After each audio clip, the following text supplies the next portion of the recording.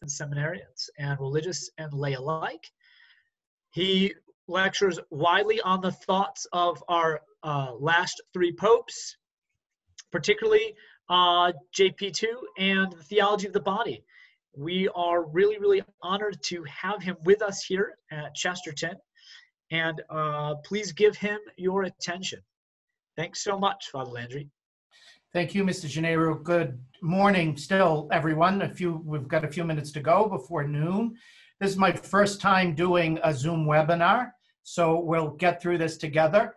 Please say a prayer that we get no sort of interruptions or anything else like this as we go through it. It's a joy for me to be able to meet your community and to be able to talk a little bit about the book I published last year, what its contents are and why it's important, especially for high schoolers as you begin to look more and more toward the future and what God's asking of you and how you want to respond to those deep questions.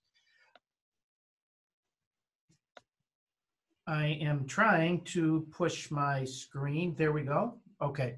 In almost every sphere of life, those who take anything seriously come up with a plan. I'm from New England, which is the region of sports championships. And if you want to create a winner, you've got to come up with a plan. Bill Belichick doesn't just say to the New England Patriots, let's wing it. Tom Brady didn't grow up eating Doritos and Twinkies and blowing off his classes. I mean, there was so much contained in what eventually led to those championships. It's the same thing with flourishing businesses. You've got to have a really good plan and you've got to execute the plan. Triumphant political campaigns. Successful individuals in almost any sphere of life are those who have an idea of where they want to go and then start to choose adequate means to get there. Those who get results are those with better plans who implement them with perseverance. And if this is the situation in these areas that I've just described, it's also the area, it's also important in the spiritual life, which is way too important for us to just wing and go as the, quote, Spirit moves us, because the Spirit almost never moves us toward undiscipline. What's the importance of a spiritual plan? Jesus talked about it.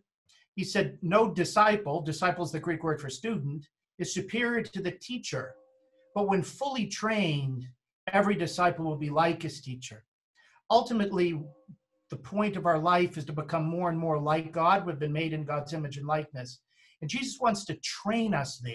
And a plan of life helps provide that training.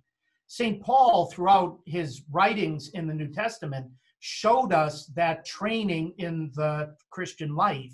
He's sort of like an expert coach, a great musical teacher who not only allows us to learn something in our head, but helps it to go from the head to the heart, out to the hands, the knees, the feet, etc., so that it really becomes part of us. He urged St. Timothy, you can see in that middle quotation, to train yourself in godliness. For all physical training is of some value, godliness is valuable in every way, holding promise for both the present life and the life to come. And St. Paul was one who lived by a plan of life, a routine.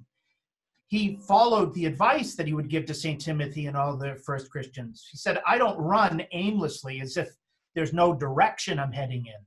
I don't box as if I'm shadow boxing or just hitting the air.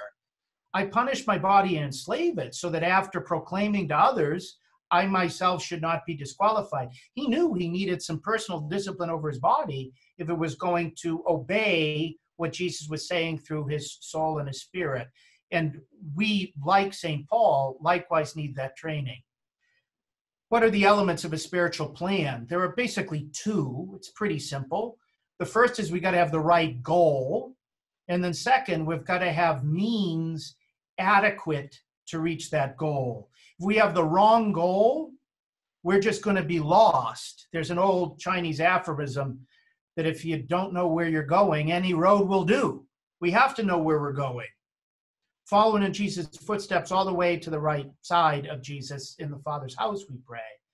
Likewise, we've got to have adequate means. You know, sometimes when we start at the beginning of Lent, there are a lot of people who have made Lenten promises that are like totally inadequate to the purpose of Lent.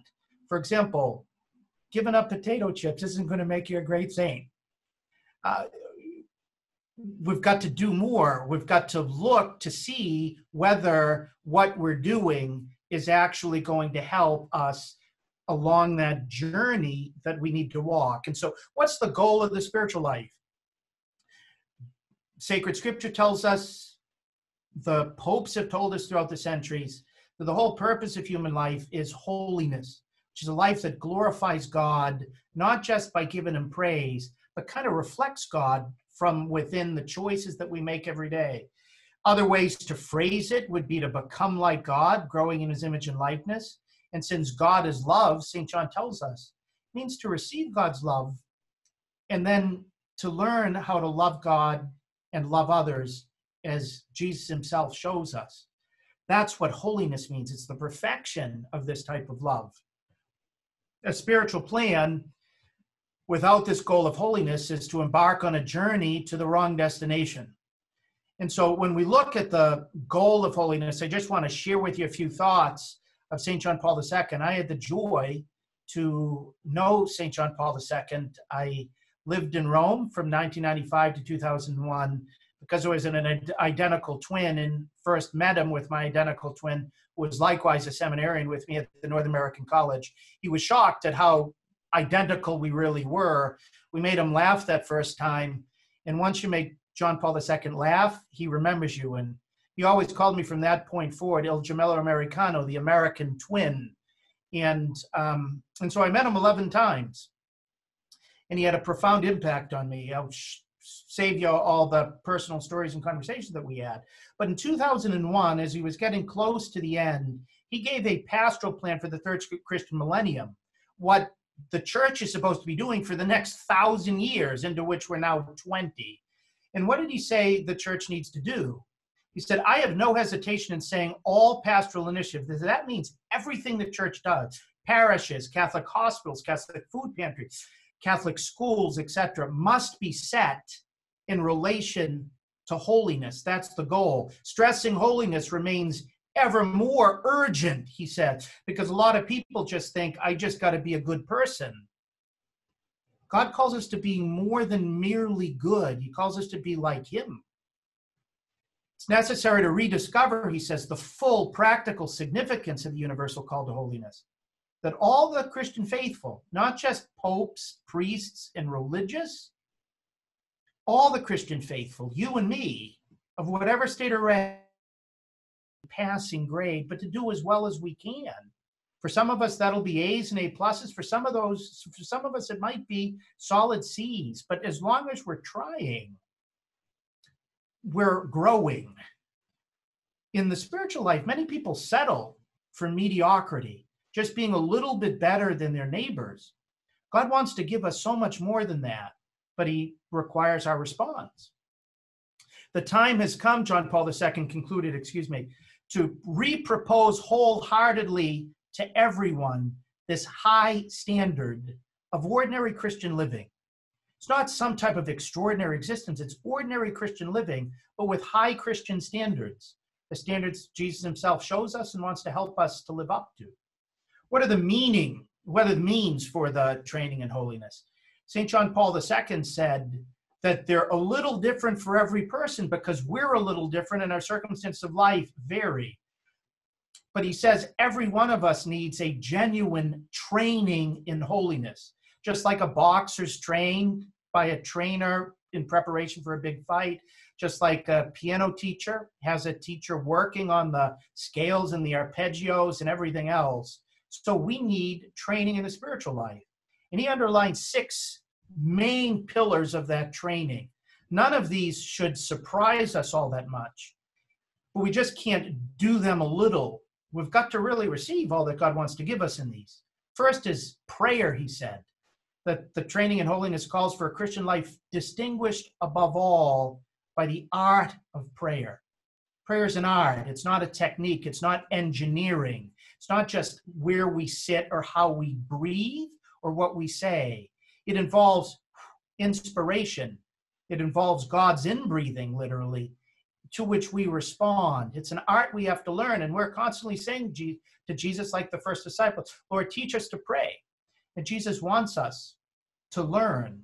And sometimes when we just go to him and say, Lord, I don't know what I'm doing, help me, we're already praying pretty well, because he will respond. Prayers first, that intimate conversation with God in which he comes to abide in us and we abide in him. Prayer is not just an exchange of words or thoughts. It's ultimately an exchange of persons, which God comes to dwell within us and we dwell within him. There's nothing more awesome than that.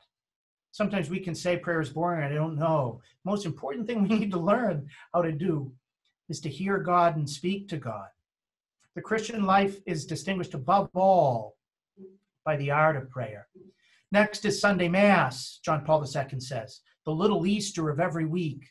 We've been missing it during these days because of the restrictions with COVID-19, but I hope our hunger is growing for the real need for us to be with God and to be with others. Receiving God within is the real secret to growth and holiness. He'll do so much work on the inside, but we need to show up with hunger. Third is the sacrament of confession.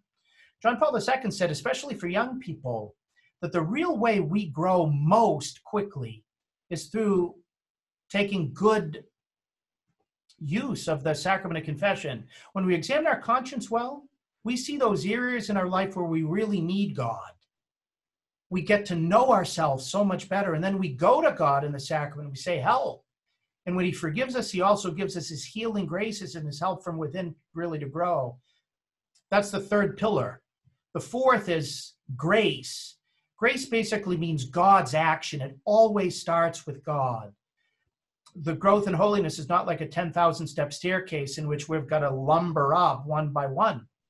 It's really God coming down. St. Therese Lisieux said this at the beginning of the foundation of elevators in the late 1800s. It's like God coming down in an elevator with an elevator attendant saying, would you like a lift? And we get on in and he lifts us up. That's what grace does. Fifth is listening to God's holy word. A lot of the times we don't take sacred scripture all that seriously, unfortunately. We don't hunger for every word that comes from God's mouth. But sacred scripture is so essential if we're going to grow to become like God, because in sacred scripture, God has given us a mirror by which we can really see what holiness is and what the failure of holiness is. I remember once I was in the airport in Providence, Rhode Island. It was before TSA pre-check, and so everything took a lot of time to get through security. And I was putting my shoes back on and my belt back on and, putting all the stuff back into my pockets. And I looked on up and I saw another priest there. He was dressed in blacks.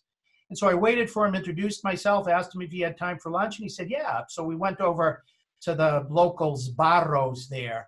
And when we got to the cashier, she asked, one bill or two, because she saw us with the same uniform. And I said, one. At which this priest from Cleveland, his name was Father Bob, said, no, two.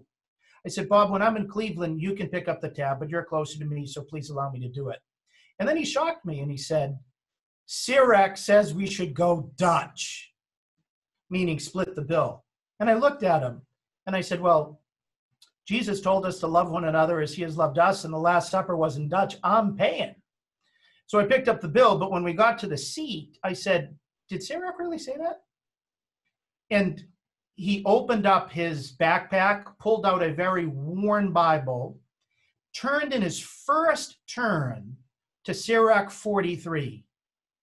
In verse 2, it says, when you're on a journey, share the expenses.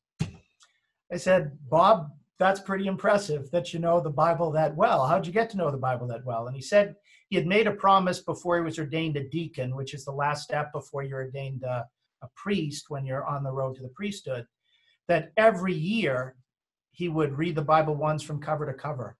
And he started that, and he was now 26 years into his, past that diaconal ordination. And so he said, when you've gone through the Bible 26 times, you begin to know what Sirach says about sharing expenses on a journey. To read the Bible in an entire year, I wonder what you'd say it would take. Actually, it takes between 72 and 75 hours. That's it. If you were to spend 12 to 15 minutes a day, you'd read the entire Bible in a year. And think about what would happen to your life if you started to get to know the Word of God that way, so that from within, it could start to take on your flesh, and your words would start to sound more like God's words. It would be extraordinary. I'd really encourage you to take the Word of God very seriously. And the sixth pillar John Paul II talked about was sharing this gift of the Word of God, not keeping it to ourselves, because as Pope Francis reminded us, when we've really met Jesus, when we've really come to know God's love for us, given to us through sacred scripture, how could we possibly keep that to ourselves? We become like St. Paul, someone who burst wanting to share it. As he said, woe to me if I don't proclaim the gospel. So those are the six pillars, the six main activities that St. John Paul II describes in a training for holiness. And again, it's not just checking boxes here. It's really plumbing the depths of these six ways we really encounter God in our life. What is a plan of life? Plan of life integrates those pillars into our life, opening ourselves to the help that God wants to give us to live by those means. And that requires effort. Other ways of phrasing a plan of life is a unified series of commitments we make to respond to God's help to grow in holiness. It's a game plan for our spiritual life. It involves different spiritual exercises given to us by saints and spiritual directors to translate our desire to grow closer to God from vague wishes to realities. There have been a lot of people who have tried diets. Ooh, I'd like to lose weight.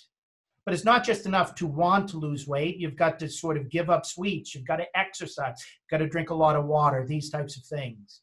A plan of life helps us to make our desire for holiness concrete. It's geared to leading us toward a full-time awareness of God and how God's trying to help us at every moment of our life. It's a means by which we respond to God's call to live in his kingdom, to follow Jesus, to cooperate with what the Holy Spirit's trying to do within us, to make us more and more like Jesus.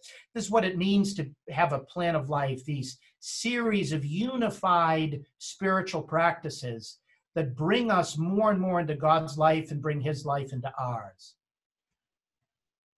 In the book, Plan of Life, I describe and develop a series of different practices to help us to keep that holy awareness of God throughout the day so that we might remain in him and he remain in us. There, I distinguish between basics, which all of us should start out with, and then a section I call Beyond the Basics, that once we've gotten that good foundation, we can continue to grow in these ways. These are the basics that I list. The first is an openness to the Holy Spirit. Our Christian spiritual life is life according to the Holy Spirit. If our spirit's different than what the Holy Spirit is guiding us toward through the church, then it's not really coming from God and can actually not lead to holiness. But to just say, come Holy Spirit, and let him lead us, first step in any real growth in Christian spirituality. Heroic moment, that means we get out of bed when our alarm clock goes off or when we're called. If we snooze at the first moment of the day, often it leads to a type of spirituality in which we lose battles when we know we're supposed to get out of bed, but we just can't overcome the sort of bodily inertia. If we're able to win that battle, it's like 50% of the battle during the day. When I used to teach this in parishes where I was pastor in Massachusetts, parents used to always come and thank me because once their sons or daughters started to do this, so much of the rest came more easily at home. All the order in their studies, their order in balancing the various aspects to their life came from winning that first big battle. A morning offering, as soon as we get up, we give the day to God. We thank him for the gift of another day, and we ask his help to be able to live it in communion with him. At the very end of the day, we examine how we live that day, and that involves basically three things. Reviewing God's presence with us throughout the day, thanking him for always being there for us and helping us in the various ways that we could recall, and then saying sorry for the times that we weren't aware of him or where we did opposite of what we know he would have been asking of us. We say sorry, and then we say, help me more tomorrow. Give me another shot. I want to do better tomorrow. That's the general exam. Regular prayer. I'd encourage you to try to spend at least 15 minutes a day opening yourself up to God. Sacred scripture we've already talked about. Keeping holy the Lord's Day we've mentioned. Frequent confession. Pope Francis goes every week. Are we bigger sinners than Pope Francis? St. John Paul II would go every week. I go every Tuesday because we really grow when we receive God's help. And in this Easter season, we remember what Jesus said in the parable of the prodigal son, that basically every reconciliation is a resurrection, that we're dead and we come to life again. That's why he founded the sacrament of confession on Easter Sunday night. Adoration, especially of the Eucharist, because when we spend time with Jesus there in the Holy Eucharist, our whole life begins to change, and the Eucharist becomes like a super magnet drawing us to him. I'd really urge you to do it. Charity, the fruit of the entire Christian life, is how we love God and love others. Holy Week, which we've just gone through, is a way in which we enter far more deeply into the most important events that have ever happened. And then Marian devotion, particularly through the Rosary, which the saints have called a summary of the gospel and an extraordinary means by which we're able, with Mary, to ponder the great mysteries in her son's life so that we may obtain the mysteries they contain. I've got Beyond the Basics, which I won't go through with you because we've got to lay those foundations first, but there are many other ways that we can continue to grow afterward. Just some final tips and thoughts before I get to the most important part of my presentation, which is your questions. What I've given is not an exhaustive list of helpful spiritual practices and exercises, but they do cover the essential elements. Knowing and listing them is pretty easy. Putting them into practice is what's the challenge. St. Paul wrote in his letter to the Romans that the good I want to do, I don't do. The evil I want to avoid, sometimes I don't avoid. Plato, the great Greek philosopher, used to think that as long as we knew something, we'd automatically do it. He was wrong. It requires a lot of effort to be able to do what we know we ought to do. But we're not alone in that effort, and that effort doesn't come principally from us. God's going to give his grace to help us. No one can do everything at once.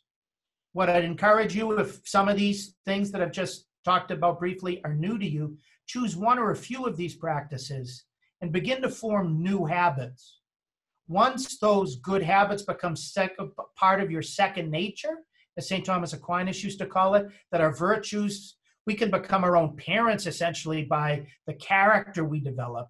Once these new habits become part of us, it's then easier for us to move on to others. Be patient with yourself as you're trying to grow, but also persevere.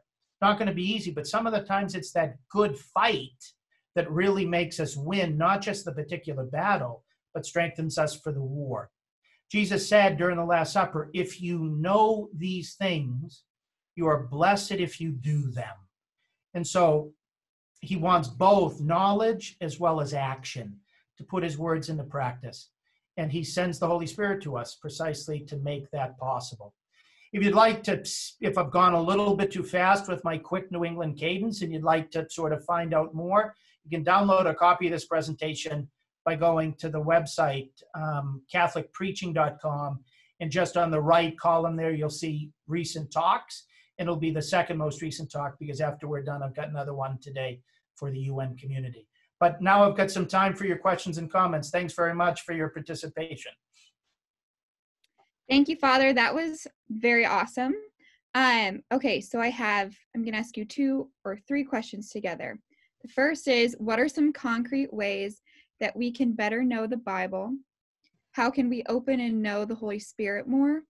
And do you know of a good scripture reading plan / schedule? Okay, thanks for those questions. Concrete ways to know the Bible. I would encourage you first to start with the Gospels, which are much easier to understand, for example, in the book of Revelation or the book of Leviticus.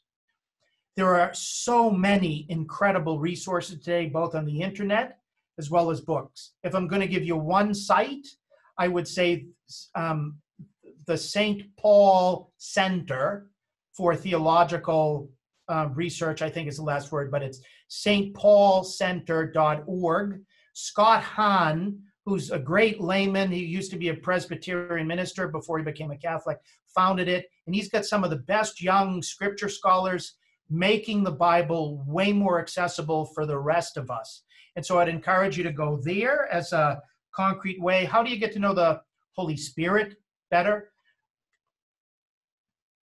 I would first just ask him to reveal himself to you.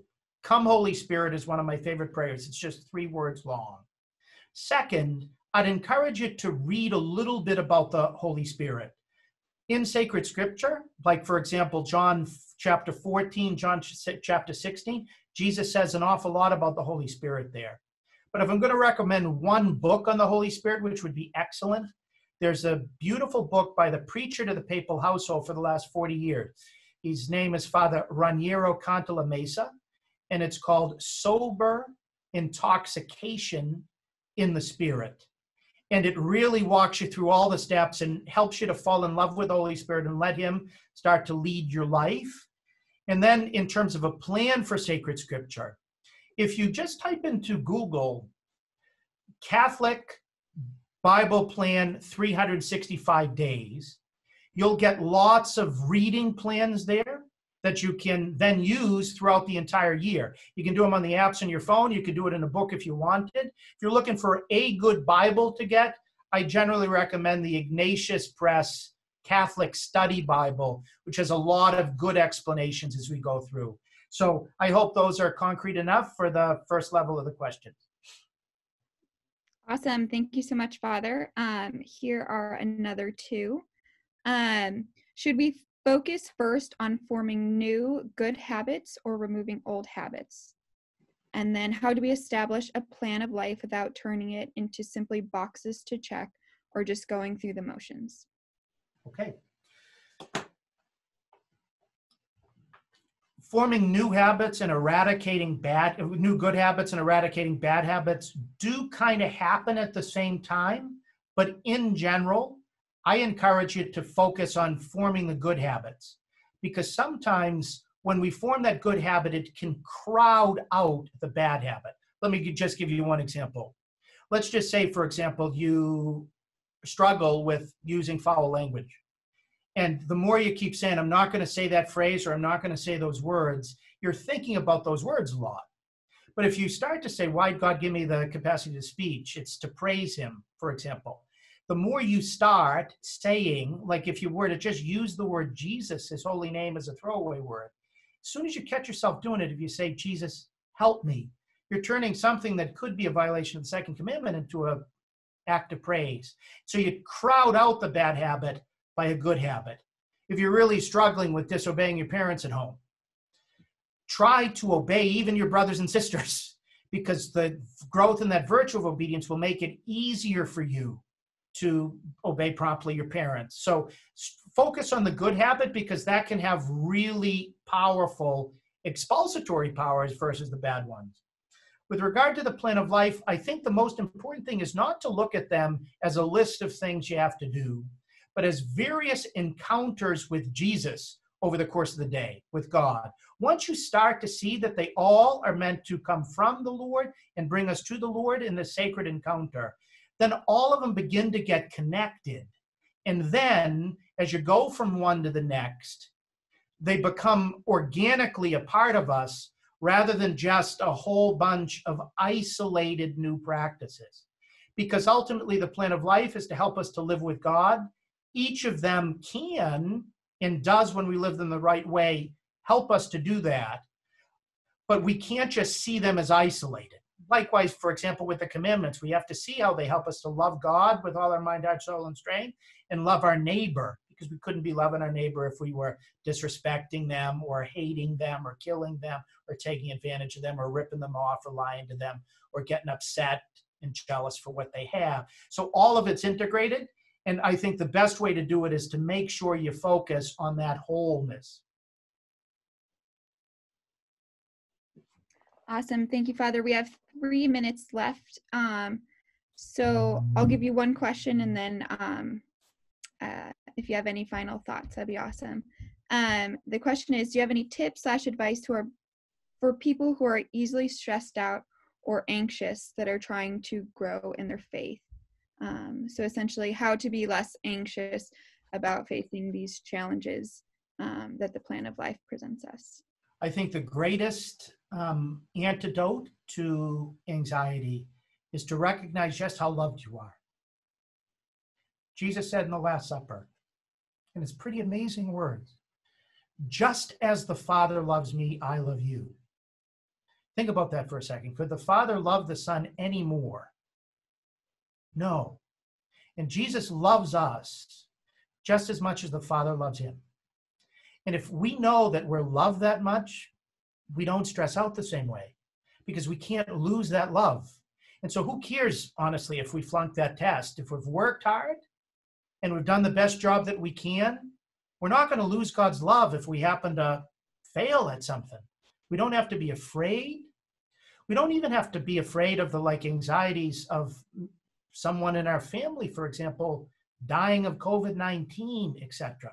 Because when we really recognize that God loves us that much, we have great hope that even should they pass from this world, God will still love them. And as long as they're open to that love and allow the transforming power of that love to happen, we have incredible hope for them. And so that for me and in the help that I give to lots of people who come to see me, I think the great antidote to anxiety is to really remain in that love of the Lord. And we do dwell in it by thinking about it a lot, thanking God for it a lot, and then trying to pay it forward. Because when we begin to love others with the love with which we have first been loved, our capacity to receive that love grows. And the more we're filled with love, the more fear and anxiety is banished.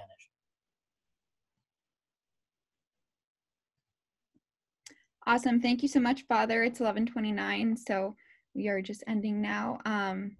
Yeah, good luck to everyone with their plans of life. Keep in mind everything Father said. And yeah, thank you so much, Father. It's an honor to have been with you. Thanks, everybody. Bye. Also, one final closing note, guys. Your house lunch links are posted right under the student life planner. So go there for your house lunches. Bye, everyone. Thanks, Father.